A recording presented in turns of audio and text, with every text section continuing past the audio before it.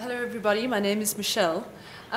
So this is a section on capacity building, and I think it would probably help us to ask capacity building of what for what. And to declare some interest up front, our program is funded by the IDRC, and our interest is in the development agenda very explicitly. So that really frames our perspective.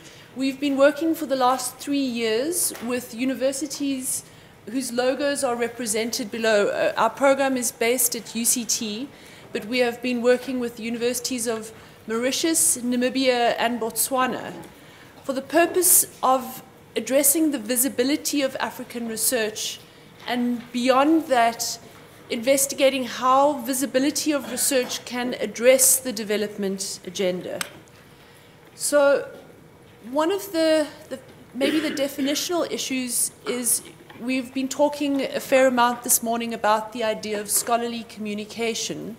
Just to make explicit what the definition of scholarly communication is that we're operating under, there's this definition from Thorin which we have found useful, particularly because it's expansive and it speaks to ideas and processes, a broad range of outputs, and intrinsically addressing both relevance and prestige.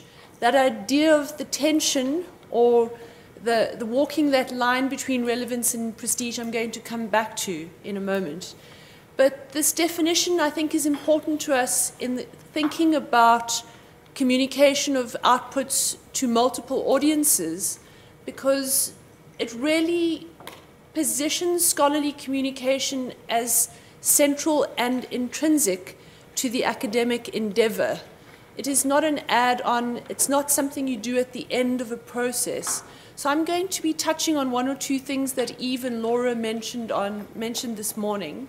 We work very closely with the Open UCT initiative, and our perspective is driven by the need that we see on the ground in the institutions that we're working with.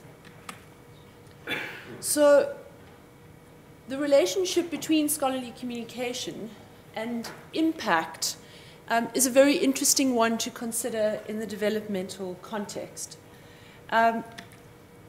We, in our study, did a value study amongst academics in our participating institutions, because we thought there was an intrinsic relationship between the values that scholars and institutions held and the work that they did and the kind of scholarly communication they were engaged with.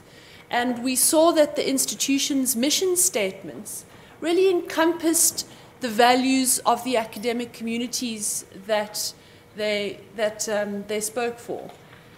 So a lot of the mission statements of our institutions now, the idea of development impact is right up there. It's right up front.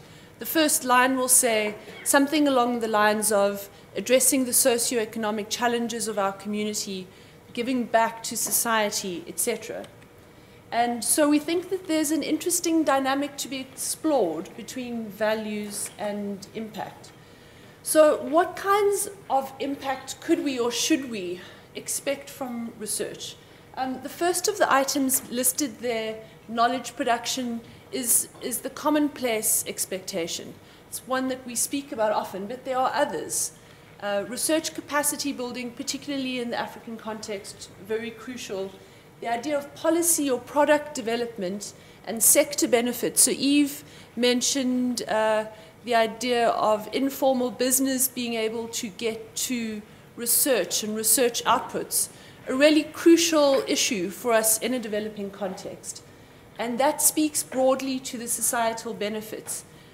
We're interested in the arguments behind open access that drive at productivity, innovation, job creation. This is an example particularly of an area where scholarly communication has been very active, is in the agricultural research sector in Africa. And activity in this area is spawning a lot of very interesting activity. Also, this is a piece from the Guardian in terms of speaking to how research can address better policy making and better governance of countries and at a continental level. So basically, in our context, we have an argument that research needs to work harder in a developing context than it does in some other areas of the world. I want to say something about this for a moment because we have an international advisory board and we have a lot of discussion about challenges in scholarly communication. And it's broadly acknowledged that all around the world, economically, things are tough. There are challenges in terms of information transfer everywhere. But we think there are some differences in the African context and some ways in which research needs to be responsive in a more efficient context. So if we think about what kinds of research do we want to put to work in our context, the short answer is all of them. This is an image which I think many of you are familiar with. It's a world mapper image, very out of date by now, but there hasn't been a more recent version. This is from 2001, and it represents African representation in the ISI indices. So going back to a point that was made this morning about how little research is being produced in Africa does not mean that the research is not taking place. I'd like to share with you as an example of the wealth that we have. At UCT recently there was the very big Carnegie 3 conference, which was aimed at addressing poverty and inequality in Africa. And this was the list of the participating organizations. And I've included all of these slides to reinforce the idea, because each one of these about 170 entities are producing research on poverty and inequality. So we have an enormous wealth of content that's being generated within our institutions and within a number of African countries that speak directly to the development context and that are aimed directly at driving at the important societal issues of our time. The question is really one of visibility and one of participation. So we have this mountain of what we're calling at the moment a mountain of content. And the journal articles sit at the top of that. It is still, for all of our academics and all of our institutions, the principal commodity of exchange. Principal commodity by which you're going to be assessed both within your institution and by your peers. But we're also seeing the very big rise in a number of other genres which are being exchanged. And what's interesting about thinking about these genres in the context of this mountain is that as you get to the base of the mountain, there is more and more of these genre types, so the volume increases. But we also thought it was interesting to see how, as the volume increased, so did the potential development or societal benefit of some of those outputs. So the things that sit at the very broad base, like the policy briefs and blog postings, were often the kinds of scholarly outputs that were most useful to researchers in a non-academic context, people who were in parliament, people that were being expected to advise to government ministers, etc. So we also see the continuum into different kinds of social media and social networking on this continuum of expanding the reach of the kinds of scholarship that we produce. The challenge for us is that we're treating the mountain like an iceberg. And again, this was mentioned this morning. We are cancelling out and making invisible or not addressing the wealth of content that sits below this line.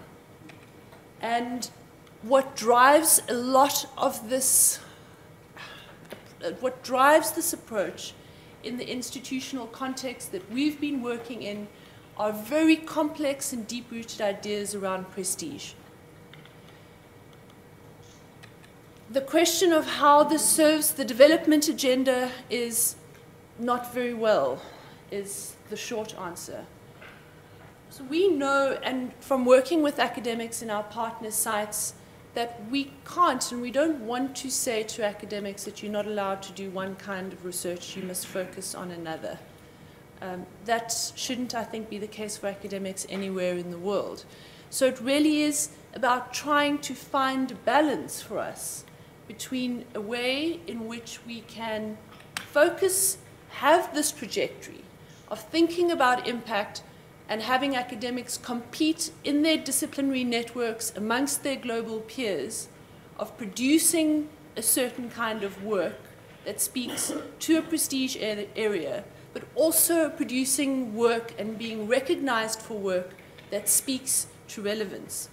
So in this trajectory, the reward and incentives issue always emerges, naturally, as I think it's already come up this morning, as a mechanism within institutions that feeds this picture that we're looking at. And this is where we're seeing a fundamental breakdown in our context, in our institutions, that the reward and incentive systems are serving a prestige agenda rather than a relevance mission. And there's something very complex going on here. It's been the subject of our research, and we've done a lot of investigation with academics to try and unpick where this nexus rests. So what we can see is that we have a lot of academics introducing new kinds of scholarship with new audiences, and as the point was made this morning, journal articles are not the only form of exchange. We're very interested in the open science model of scholarly communication. And some of you will know about open science development, others maybe not. Open science is arguing for a very granular work in progress approach of sharing multiple kinds of outputs at different stages of that knowledge production cycle, which Laura showed this morning. And I love this. There was a recent presentation on the future of scholarly communication, and there was the idea of publishing systems that run as application servers, which resonates really strongly for us in our context. The idea of a system, a space that can do multiple things for multiple different kinds of audiences at the same time. So what Laura spoke this morning about the UCT approach and how we have a very decentralized agenda or operational system at UCT. And what we're seeing in this decentralized system is the rise of research units or academic departments functioning as think tanks with very particular agendas and particular disciplinary networks. And communication is at the center of this endeavor. For a lot of these organizations and entities, they are employing full-time communications people to work in research uptake. They're often called content officers or research uptake officers. And again, this is coming from the imperative to often report to funders, but because in this model there's the sense that unless you're evaluating how you are speaking to audiences and who those audiences are, you're not fully understanding your work. This is an example of the kinds of communication activities that think tanks and research units are increasingly engaged in. You can look through the list in detail if you like, but I think it's useful because it gives you a sense of the broad spectrum of activity and detail in terms of the enterprise. So we can see there's a new global focus on research uptake.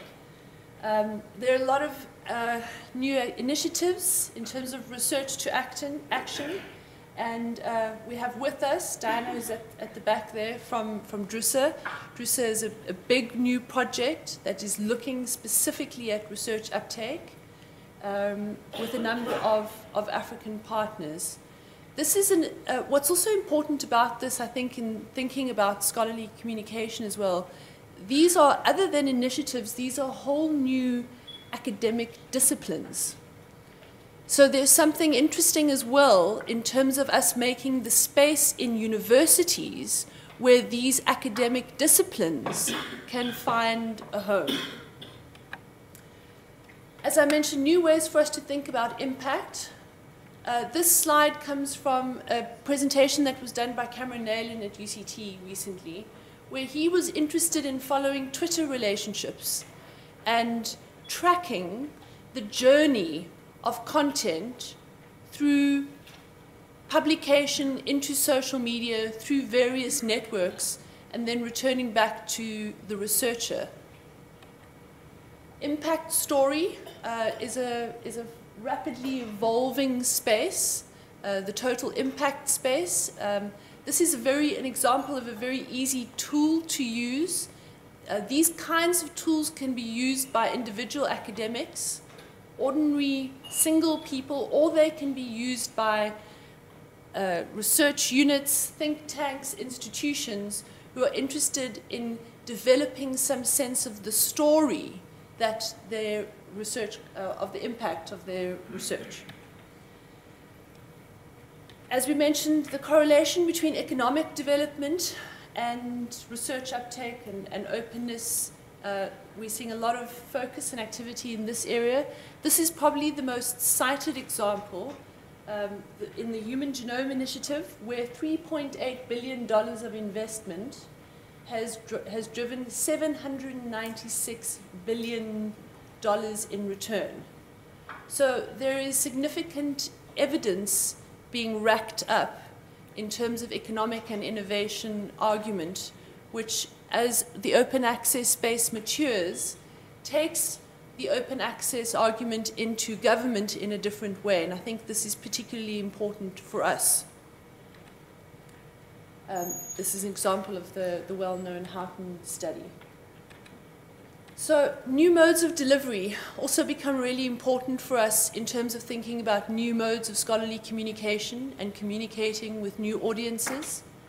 This is an example from the Children's Institute based here at UCT, which is one of those think tank entities that I refer to. They have a radio project which they're using to reach children in communities. We work with the University of Mauritius, and radio is also a really powerful medium in Mauritius.